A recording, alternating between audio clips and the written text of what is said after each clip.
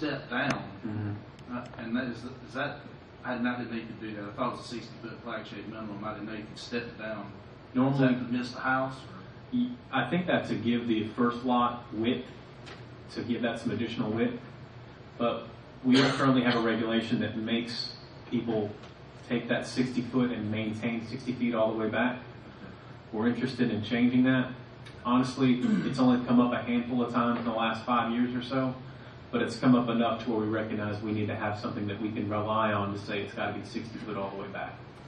Our normal minimums for like emergency access are a 20 by 12 just to get fire trucks, emergency services back there. But currently, we don't have something that we can say you have to have 60 foot all the way back. Okay. Do you have any other questions?